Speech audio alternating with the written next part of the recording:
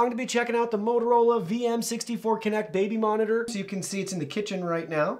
First up, you may notice with this button, we can turn off the screen. Then we have our menu options. So we have 2x zoom right now. Let's go to 1x. So you can see our 1x. There we go. If you want to use this to talk to your kid through the monitor, this is what you can expect. In a low light environment, if there's still a little bit of light left, it will be enough to populate the image in color still, as you see right here.